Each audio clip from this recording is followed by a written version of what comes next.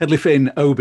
It's great to have you with us today. The purpose for this short vodcast is communication in the new norm, whatever the new norm looks Yeah. like. And we couldn't have a better person, to be honest, with your role as president of Radio Lollipop International, but also your professional background working with hundreds of professional organizations, commercial organizations, your work with the NHS, and of course, your work in the third sector is unsurpassed. This time last year, none of us had any idea what we were heading into, what 2020 had in store. We're really keen to explore internal comms really for this video, because I think you communicate with at least, if we take Radio Lollipop, 1,000 volunteers plus in sort of 9 different time zones, 5 different countries and so on.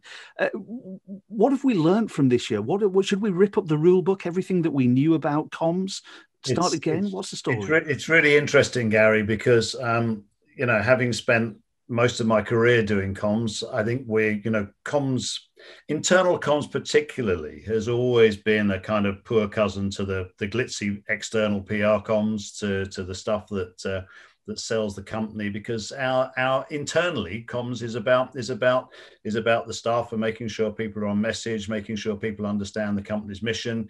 It's the softer side. And actually, there's been, I think, a huge switch in understanding through COVID, in the fact that internal comms has become a vital tool in the armory of actually trying to keep teams, organizations, companies, corporations together on message, show leadership, and try and bring people to a place where they've got some resilience, some understanding of what's going on in the organization. I mean, I've never in all of my life experienced such uncertainty from day to day, week to week, and month to month. We still don't know what the other end of this pandemic looks like, although we've had lots of major stopping off points on the way, when we've locked down, when we've had vaccine announcements. But every day, something else is coming up and actually whacking us. And I think that the internal comms and holding organizations together, being able to talk to your teams and getting them to work in a collegiate fashion in the most unusual circumstances, internal comms is absolutely vital.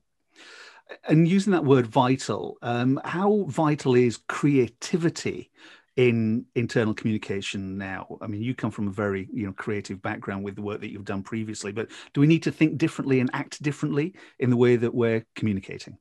Yeah, I think we do. And I think, I think for me, Gary, one of the big words of this pandemic has been agile. We've got to move fast. I mean, certainly with my Radio Lollipop team, the minute we went into lockdown, and if you remember, we actually went into lockdown pretty much around the world at the same time, in Australia, New Zealand, and America was slow to go, but certainly the UK. We made the decision very quickly that having such a dramatic change in personal circumstance and work circumstance for all our 1,500 people meant that we suddenly had to be on the front foot and talking to them, telling them what we expected of them, giving them channels for communication, reassuring them that actually we would still be there, we would still carry on meeting mission, we would still carry on supporting our kids in hospital, and working out with them in a collegiate fashion how we would do that. So for me, comms was very much internal, and it was about how we as an organization carried on with the next step and the next step, and how we worked, taking the best of our teams and actually putting the best ideas forward.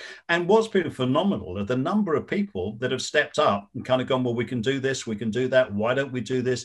People have become more engaged internally through this pandemic than at any other time on any other project I've ever worked on. How crucial is continuity in all this? Because I asked the question because I know some companies that started off with a bang, if you like, in terms of upping what they do for their internal comms at the start of the pandemic. And then it petered off slightly as we thought we were getting through the year. And then, of course, in Great Britain, we had a second spike. Yeah. And so continuity faded a little bit. How important is continuity as we go on this communication journey? I think continuity for me, Gary, is about leadership. It's about actually solid, reliable leadership. It's about starting a drumbeat that the team can actually work to and then not letting go. So don't set the bar too high to start with, but actually make sure that you can be resilient in what you're providing. Especially when we've got such uncertain times, people come to rely on messaging and internal comms. If you're going to do something weekly, do it weekly. Same time, every week, make sure the messaging is the same. Doesn't have to be as big.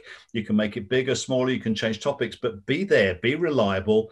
And if you're going to do it daily, do it daily. But the most important part of internal comms, when you set something like that up, is to be there on time every day. And we started a newsletter which we put out to all of our teams around the world, and we used to sit there as the comms team and we would count the seconds to the top of the hour when it used to go out at the weekend, and we would hit that button and the team would celebrate we got another one out on time to the moment, and everybody around the world received it at the same time. And people in Australia were waking up expecting to see it. People in South Africa were kind of going, great, that came in on time, we read it over lunch.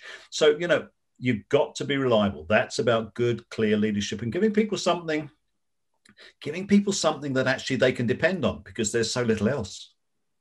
And finally, Hedley, a vaccine, as we know, is being rolled out across the UK, across the world.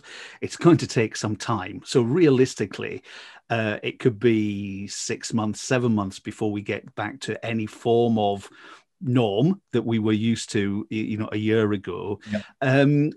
Are we ever going to go back to where we were, or is this type of communication, the discussions that we're having now on this type of platform, Zoom and Teams and so on, is this here to stay, and will it just continue and continue, do you think?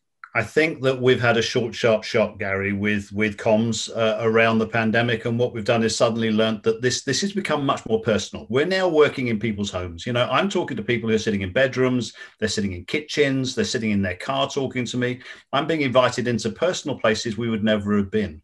So comms has become more personal. We need to be more agile. We need to be as regular as we can be. But we also need to understand that comms doesn't need to be the big corporate comms that used to come down the line in the memos or the newsletters. We've actually got tools now to make comms much easier. We've got comms in every pocket. We've all got mobile phones. We've got the ability to be able to hear stuff and get stuff on WhatsApp or on text or on emails or through Messenger. And actually, we need to use those new tools because people aren't in the office. They're at home. And most people at home are working hard, but actually we need to meet their comms needs in a way that's good for them. Take your phone out your pocket, a message comes in, it's work as well as home. We need to be quick around our comms, short around our comms, and work in a very different way. It needs to be more personal than it's ever been before. Otherwise, it's not going to land with the people we're talking to. Hedley Finn, as always, it's been a pleasure. Thank you for your time. Pleasure. Thank you, Gary.